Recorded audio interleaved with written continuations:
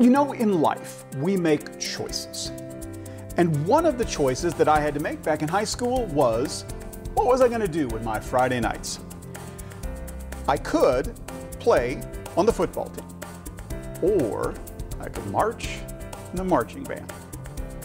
Now, having a pretty realistic appraisal of my own athletic ability, I chose the marching band. Played sousaphone in my high school marching band. Never got a concussion. Probably never got as much attention from the cheerleaders as I might otherwise have, either. Although there was this one time in band camp, but I digress. You know, learning statistics and playing in the marching band are very similar. Okay, no, they're not. But playing in the marching band did give me an idea about a better way to teach statistics, illustrating something that we're going to spend a lot of time talking about, the normal distribution.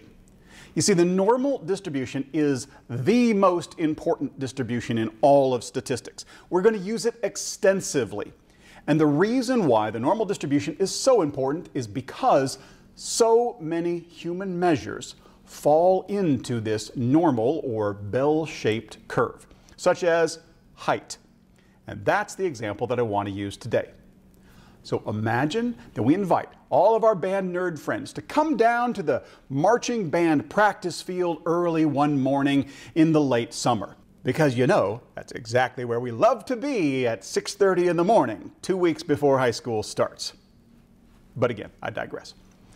We have the marching band practice field painted to look like a regular football field. So we have sidelines and yard markers, except this morning there is one thing that is different. Along the sideline, at every yard marker, is a sign. And on that sign is a number. And that number represents height. We ask all of our band nerd friends to find the sign on the yard line that best represents their height, and then go stand in that row. Now, quick digression about assumptions. If you're working on your dissertation, you need to identify the assumptions of your research. If the assumptions have been violated, that could explain why things didn't work in a research project.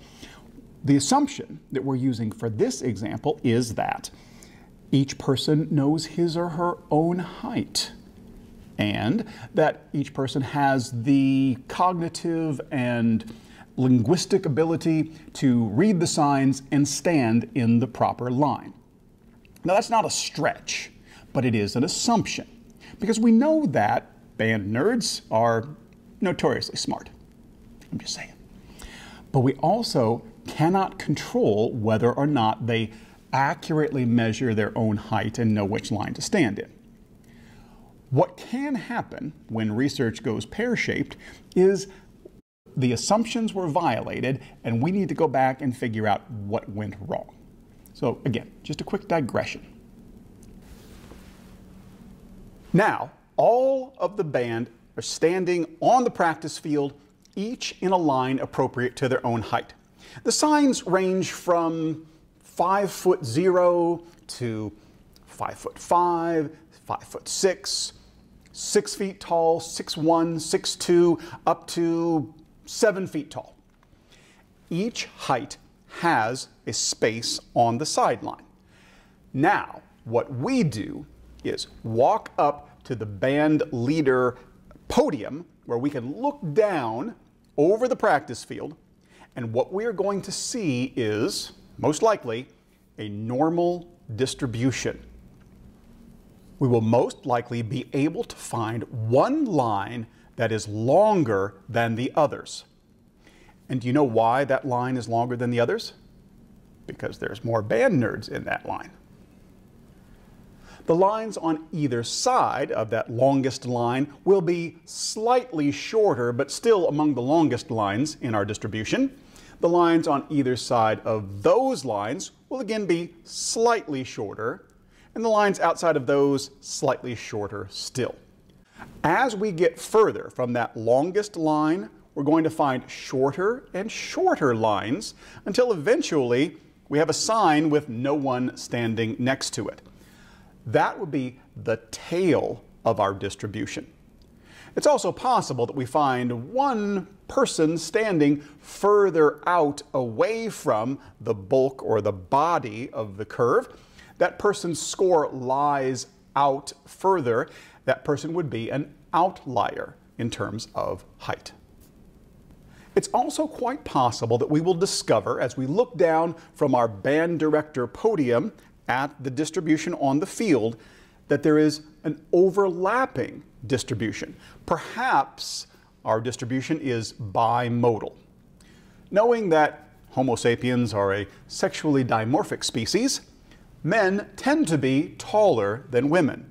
And so we may find one distribution of male heights and a second distribution of female heights. Now we're going to do one more thing. We take a garden hose, you know, the kind that we use to water the practice field to keep the grass growing.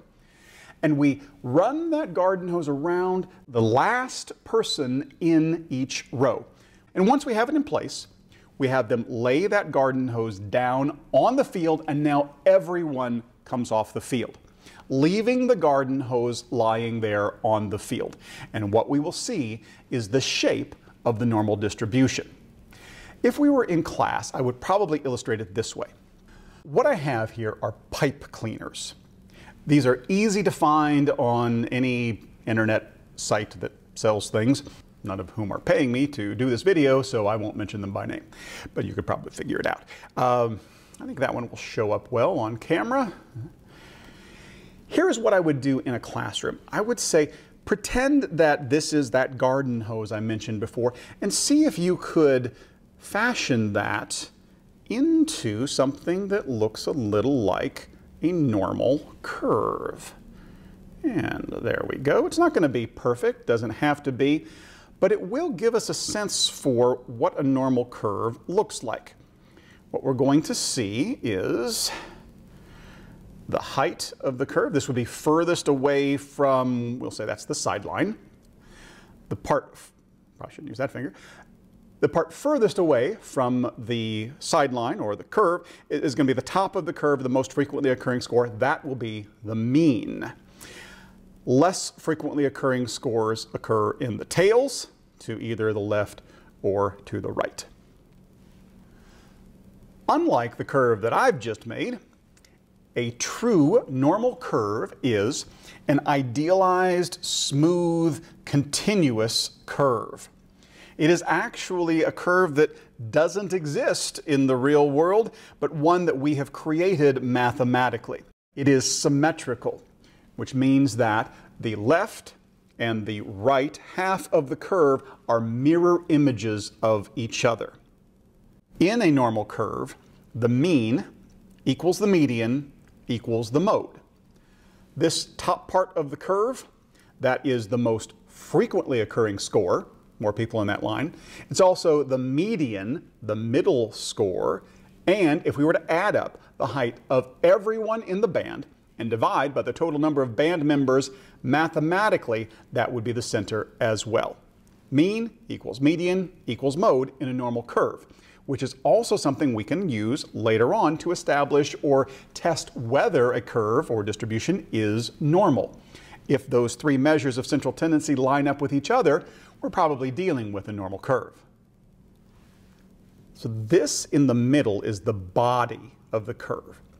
This is a tail of the curve. What we're going to be able to do as I teach you about the qualities of a normal curve is see what happens or why a tail might get pulled out in one direction and what effect that would have if we had more variability or less variability in our curve. One more idea. The less frequently occurring scores are going to be in the tail of the curve. Most frequently occurring scores are in the middle of the curve, the body of the curve. However, if there is a score that is very different from most people, in other words, we have a person who is 6'5" tall. That person may be an outlier in height. Their score lies out further than a typical score. So with this introduction to a normal curve, we're ready to start talking about the other qualities of our distributions. I mentioned in a previous video that when you have any distribution, there are 4 questions that we want to ask. Let's review. The first question that we want to know about any distribution is, where is the center of the distribution? What measure of central tendency best defines this distribution? The second thing we want to know, how close together or spread out are the scores? Which measure of variability best describes this distribution? The third question is whether or not the distribution is symmetric. Does the left half of the distribution look like the right half? Are they mirror images? And the fourth question that we want to answer is about the thickness of the tails of the distribution. The question of whether the scores in the distribution are symmetric will be answered with our measure of skewness. And the question about the heaviness of the tails of the curve will be answered with kurtosis. Skewness and kurtosis are what we're going to talk about next.